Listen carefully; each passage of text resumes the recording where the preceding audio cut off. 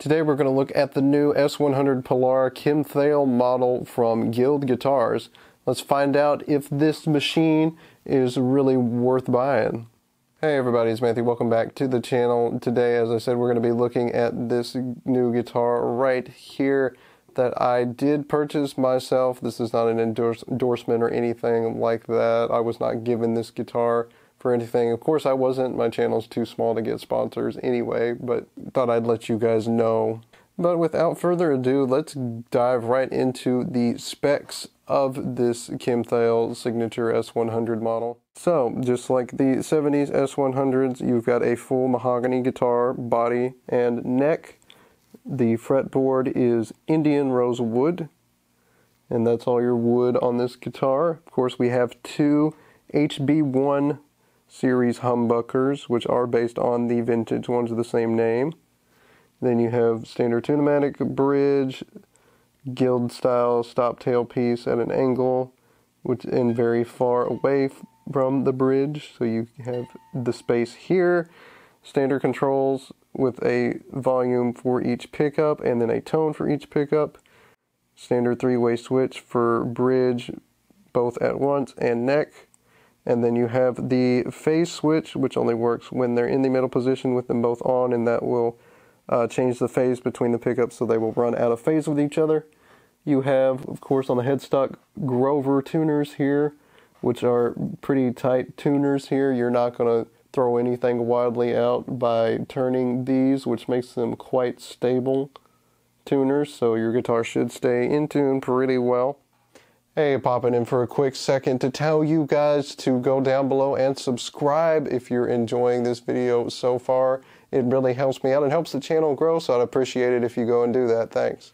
And that's all the specs for this guy. This is, of course, $8.99 US for this one.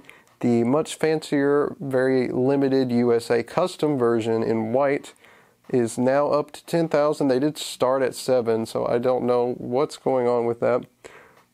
And then one last detail I forgot to mention for the signature model is Kim's editions were the Soundgarden King Animal style truss rod cover with the King Animal logo, as you can see. And on the back, the cover plate for the electronics has a logo from Bad Motor Finger, and of course has Kim's printed signature on the back, which by that I mean his signature was printed onto the back plates, because obviously with these mass-produced ones he's not going to sign all of these. That would be insane to do. And that's all the specs for this guy. But let's talk about how the thing feels. I mean, it feels pretty good to play. The neck is not very deep in the back, even though it does look kind of wide up here. It's really not a big deal because it's not a super thick neck on the back here. Very nice D to C profile. I think it's listed as a C profile on the neck. And then I have some Ernie Ball strings on here. The one thing I do have to mention is the ends are finished quite well on these. So that's pretty nice. But the one thing that's not quite so good is up here on the higher frets. They are not totally polished quite as much as they should be. So a brand new one might be a little scratchy on these frets when you bend them up, but it feels like it's worked itself out a little bit, so they're not very scratchy anymore since I've played it a little bit. And that is, of course, it for everything that's on this guitar, of course. But enough about the specs, though. Let's talk about the tone with some classic Soundgarden riffage.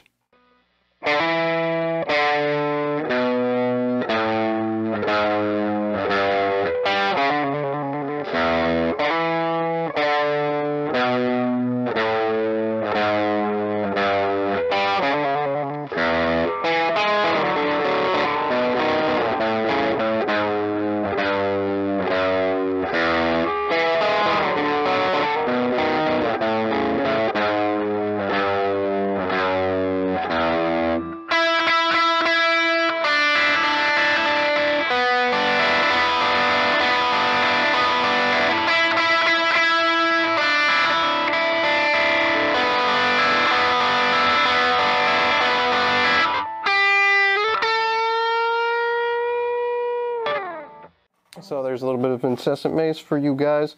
but that's the bridge tone, of course. Let's talk about some other tones. Let's go to the middle position, hit them both with some power chords.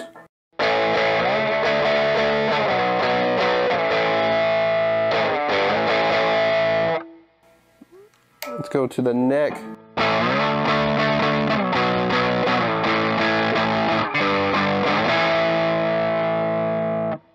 And then out of phase. Actually, I did it out of phase the first time through, so let's go back in phase.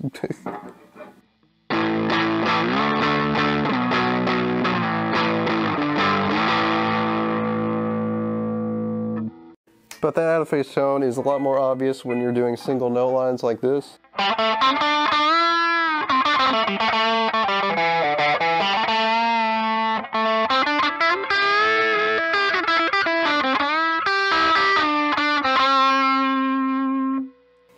So there's some stuff there, but what about some basic chord articulations? Let's hear what that's like at a little bit lower volume.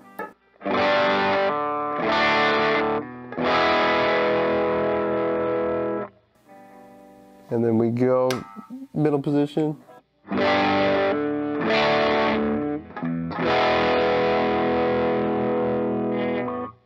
Fingers being uncooperative.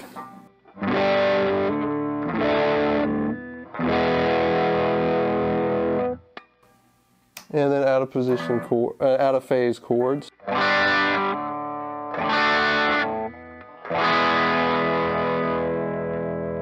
You can actually get some really nice articulation with stuff like that. But of course, it's a guitar from Soundgarden's lead guitar player, so you got to know if it can do drop D or not. So let's tune her down and see what happens.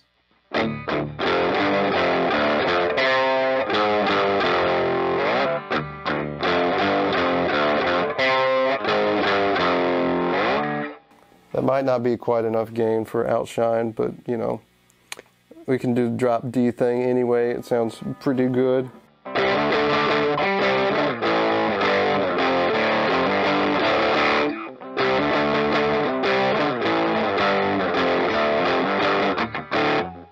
A little bit of spoony too there. So, alright, that's good for the drop D tones. I don't want my camera battery to die before I get done with this. But yeah, you get the basic idea with those tones there.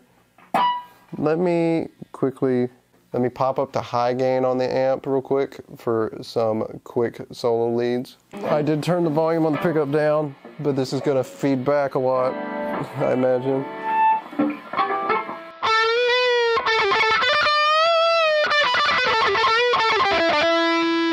Go all the way, it'll be really loud for a second.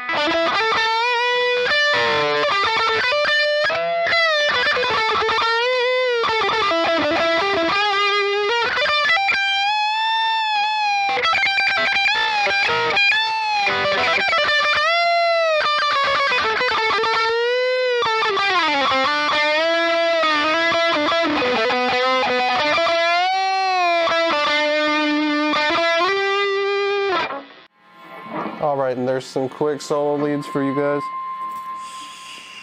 Be very quiet. Okay, I think that's probably good for the video, guys, checking out this new Guild S100 Kim Thayil edition. Hope you guys enjoyed this video. Leave a comment down below and subscribe, of course, if you do. I'm saying that wrong. Like and subscribe if you enjoyed the video. Leave a comment down below if you want. Of course, don't forget to click the bell to get a notification when a new video is out. And with that, I will see you guys next time in another video. Have a good one.